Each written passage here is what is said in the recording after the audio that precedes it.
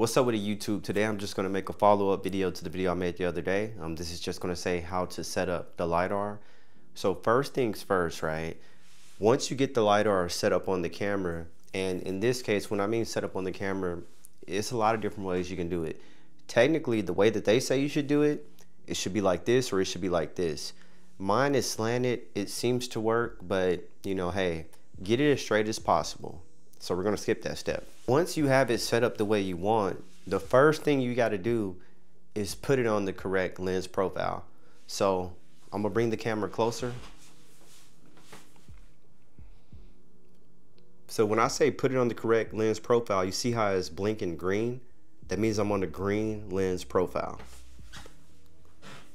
The way to change lens profiles is basically tapping the button twice. You see that button right there? This is the calibration button. Pretty much this is the only button really on the device. You tap that button twice. So basically when you tap that button, you're cycling through the lens profiles. Remember, the device can store up to 5 lens profiles: red, yellow, green, blue, white. Since I already programmed my first 2 lenses, I put mine on the green profile. You can do any profile you want. The next thing you do, you gotta set the aperture to the max. So essentially just set it to the lowest. So with this particular lens that I'm going to set up today, this is the catta. This is the catta zoom, so it's a 35 to 80 millimeter. So right now I have it set to 35, but the lowest aperture in this case is going to be T2.9. So you want to set it to the widest. Basically, whatever is wide open is what you want to set your lens to. For the sake of this tutorial, I'm going to be using the included focus card. Now, I'm pretty sure you can use anything, but we'll just use this since if you order the device, this is exactly what it comes with, to just keep it simple. So for me, I'm just going to put it on the wall. So once you get past that, you want to calibrate the focus throw, basically. So you want to hold this for 3 seconds. Hold the button for 3 seconds. And keep in mind, it may be 4 seconds, but just hold it until it starts spinning, just like it's doing now. Once it's done spinning, that's when it's done. But essentially, all that it's doing is basically just calculating how far your lens can focus, essentially. So now that part is done. So once you do that, it's not going to let you rotate the focus throw. So when you go to try to do it, it's basically locked. So what you got to do next is you want to press the button 1 time and then hold it for 3 seconds. So look, I'm going to press, hold, 3, right? So you're going to feel the motor like shift. Now,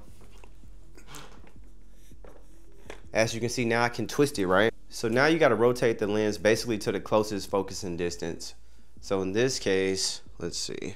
So now you twist the lens to the closest focusing distance. So basically the minimal focusing distance. So once you got it to the minimal focus distance, now we're going to go back to this card that's right here on the wall. To make it easier, if your camera has focus assist, make sure you turn it on.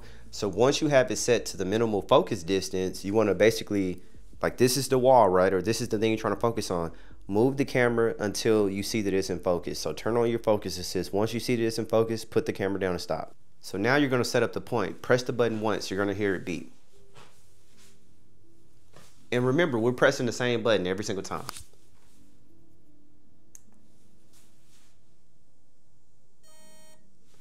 So that means the first focusing point has been set. So now we're going to go to the next step. Okay, so next step, take the camera back 2 feet, focus the lens, and press the button again. Now, the way I'm doing it, I'm pretty much guesstimating, but if you really want to get specific, just get like a tape measure. Right now, it's probably 1 feet.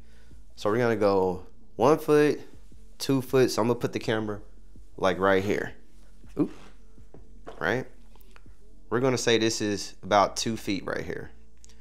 So now focus the lens again. And like I said, this is why you need to have the focus assist on. So focus it again, press the button. That's the second focus point. Okay, so now in this case, you got to move it back 1.5 meters. So basically about 4 to 5 feet back. So now I'm going to take it back even further. And you're doing the same thing. Once you take the camera back, focus it again. Once it's in focus, just press the button.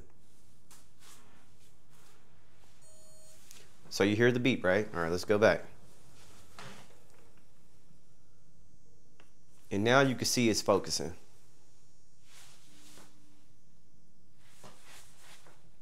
Oh, actually, let me switch.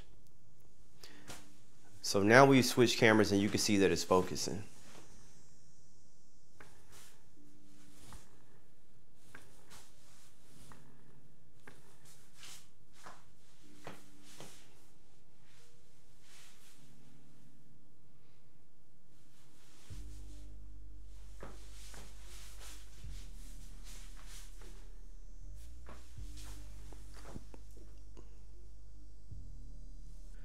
So now at this point, you just want to test your autofocus. Keep in mind, the reason they say put the Lidar as close to the front of the lens as possible, because, you know, essentially that's it better reads the focus that way. That's why you really want to get it basically all the way at the front, and it works the best.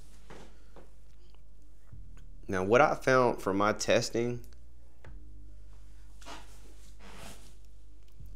it seems to work well either way. Is kind of what, because like in the way I got to set it right now, like it's actually a little bit further back, seems to work just as well. I'm sure if you get it closer, it's a little bit more precise, so that's a good thing as well. But as you can see, it works. Now, one more thing I want to go over, because this was confusing to me.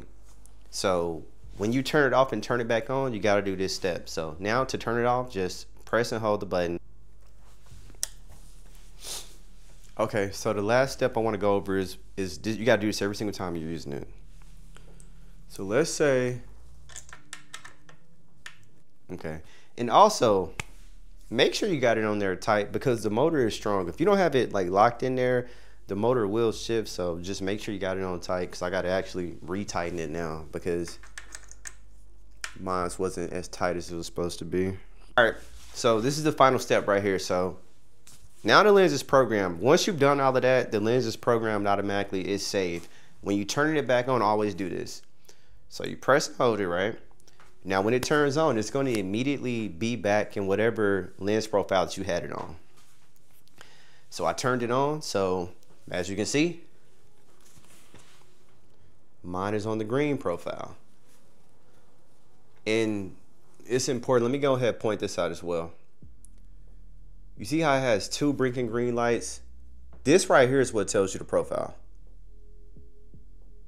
This one right here, this light, you can barely see it, but this is the light that changes colors. It's two lights. This is the one that changes colors. So as you can see, I've turned the camera back on. Now it's not focusing. That's because you gotta press and hold it for 3 to 4 seconds to let it do the focus throw, and then it's gonna work like normal. So look, press and hold it. It's gonna read the lens again.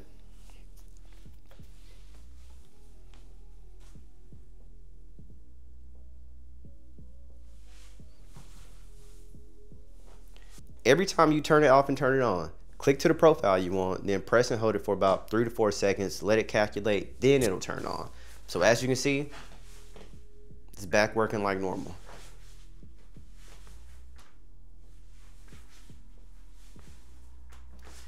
But yeah, I hope this video helps. If you have any questions, just feel free to drop them below. Like I was telling y'all in the last video, it's confusing the first time, but once you do it, it's super simple.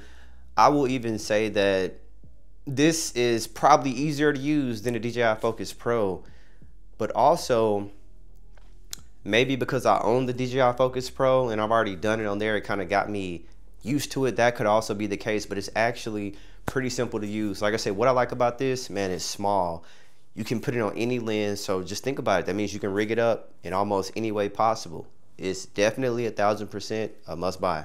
Oh yeah, let me add one thing too. Let's say for some reason you're using it and you want to go manual, just click the button once and it will turn it off. Click it again, and now it's going to be back to normal. So yeah, just keep that in mind. But yeah, I hope y'all have a great day. Peace.